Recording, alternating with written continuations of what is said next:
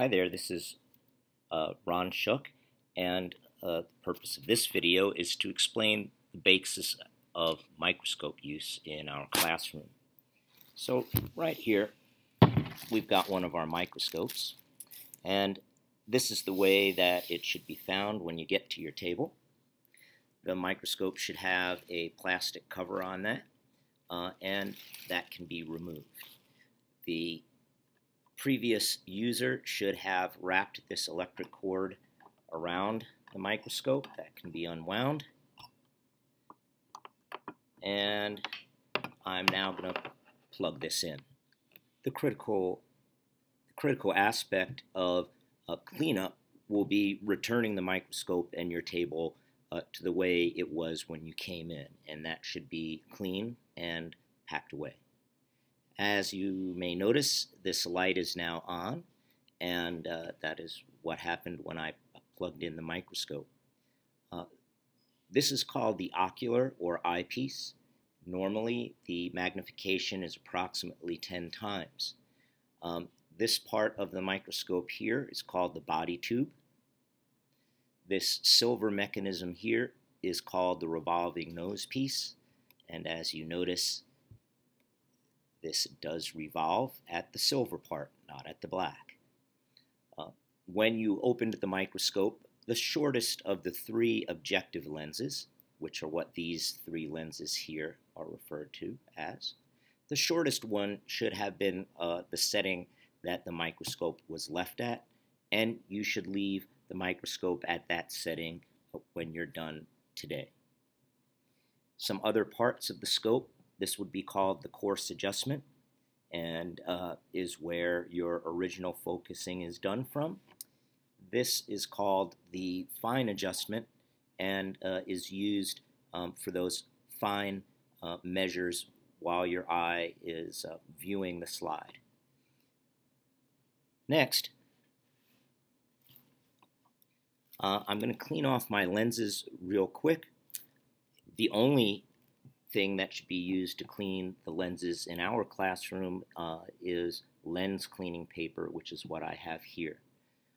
And simply wiping the glass part of the lens, and then coming down to the objective lenses, you're going to have to feel around. The lenses are smaller down there, but you can wipe those off with the lens paper as well.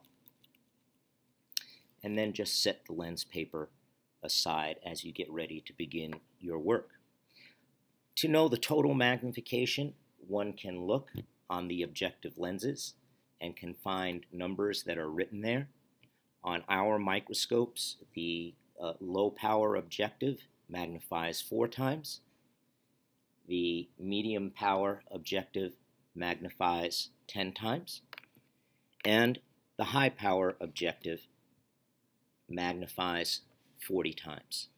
And as we go through our work, the total magnification depends on the ocular times the objective.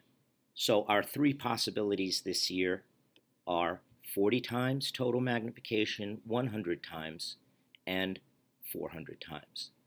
When you record observations, it is good practice to record what the total magnification is that you are viewing.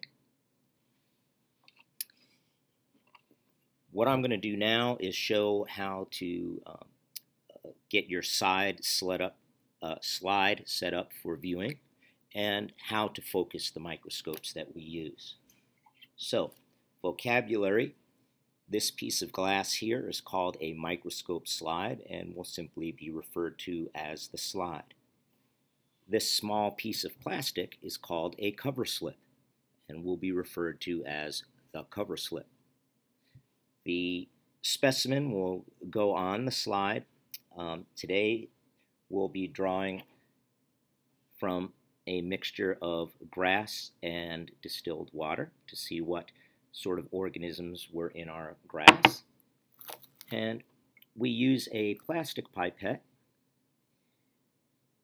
and you will only need about 1 drop, or maybe if you wish 2 or 3, but you don't certainly need to put a whole dropper full. Spread out a drop just like that on top of the slide. Then take your cover slip, and good form generally implies that you come in at a 45-degree angle to catch the edge of your water, and then just drop down the slide. And what you will notice is that the water adheres to the cover slip and will hold that cover slip in place. The slide is then placed upon the part of the microscope where the action will be, appropriately named the stage. During explanation, I accidentally ended up on medium power objective, so let's get it back there on our low power objective. This is the way you should start your focus, is on the low power. And this is, as you'll see later, a way to protect the high power lens. Then, if you are a glasses wearer, it's personal preference about whether you continue to wear your glasses. My personal preference is to remove my glasses. There are also some personal preferences with keeping both eyes open or keeping just one eye open.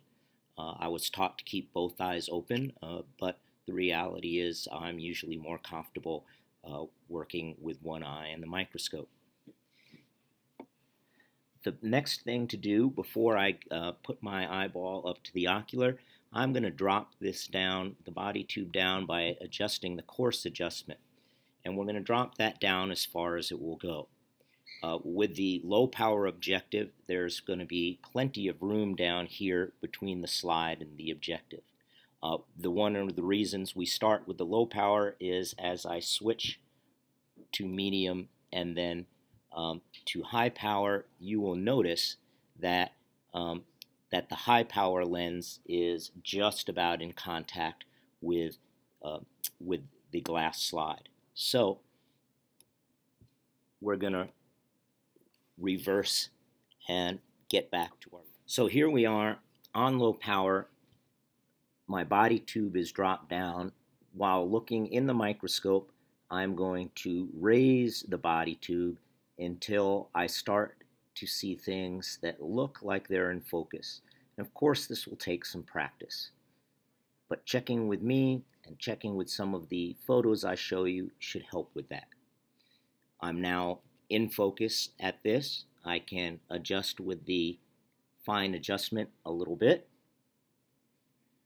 And the way the microscopes are designed to work is that once you're in focus, you should then be able to switch to another objective lens, go to the medium next, and you should be in focus or very close to in focus.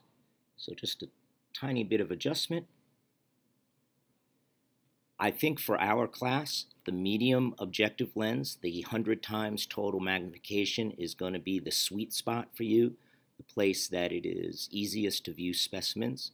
Starting at low power gives you a wider field of view, easier to find things.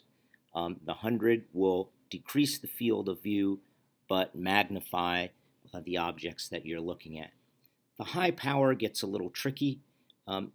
We lose some ability to see fine details, so it's something you can try, and with particularly small organisms like bacteria, it will be necessary, but it's not going to be the lens that we use mostly. You're going to find that the medium power objective is your friend.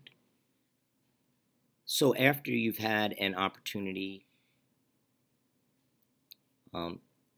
it will become time to clean up. The glass slides and cover slips are reusable. Go over to the sink, rinse them, return them to your table, and place them on the paper towel that I'll be providing you. Another person can unplug the cord. The cord can be gently wound around the base of the microscope like this, which is the way you should have found your microscope. And When finishing with any tool,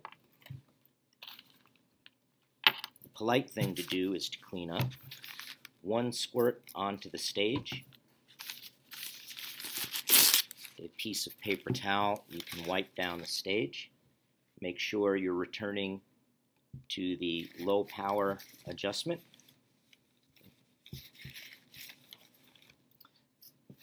A squirt should give you enough material that you can also, we'll give one more squirt right onto the towel, and you can wipe off the coarse adjustment knobs and the fine adjustment knobs. And without touching the ocular lens, but the part around the lens, just wipe that off. And that's a courtesy to the next user for any bacteria or microbes that may be on your hand or that could have possibly been on your eye. So thank you for listening, and thank you for following these directions.